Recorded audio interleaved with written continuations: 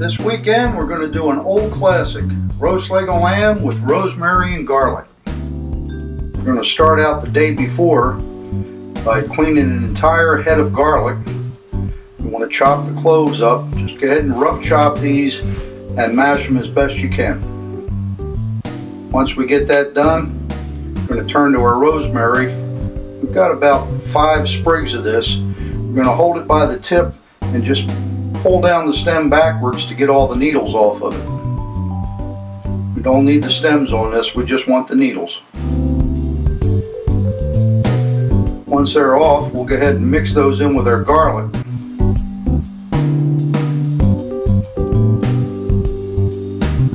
We're going to go ahead and rough chop those needles and the garlic together. The idea here is to get all of the essential oils out of those so that we can impart them into the olive oil and into the meat. With those chopped, we're going to place them in a Ziploc bag that's large enough for our leg of lamb.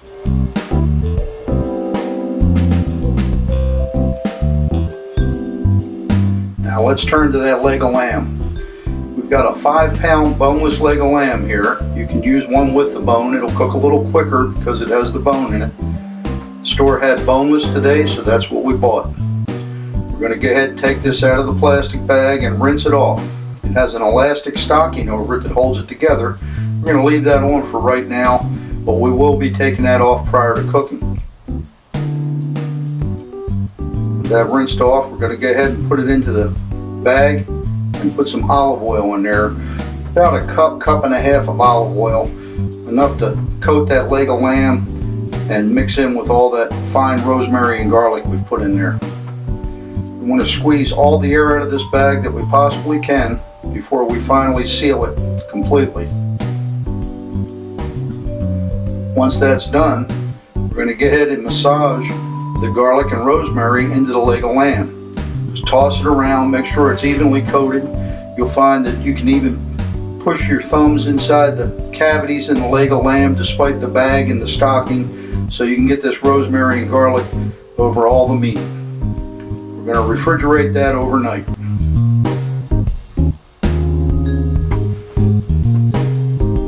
Let's move out to our cooker.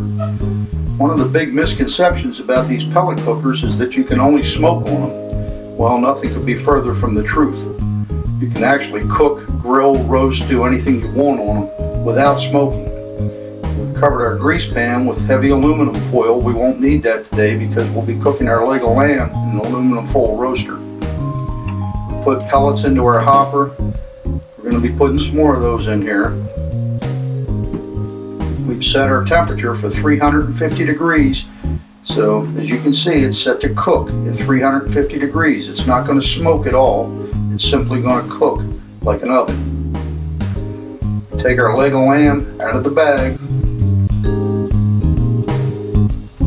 Going to go ahead and brush all the excess off of this.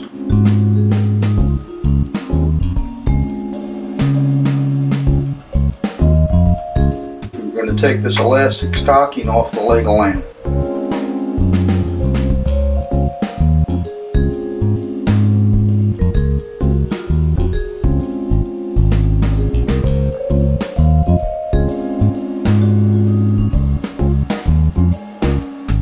Place that in our roasting pan. And the only reason we're using this roasting pan today is because I want to retain the juices to make gravy. Other than that, I just put it on the grills and cook it without the pan. Put a little salt on there and let it come to room temperature. Our lamb's at room temperature. Our cooker's up to 350 degrees. We're going to put it on there for 2 hours. We're looking for an internal temperature of 145 degrees, which would be medium rare.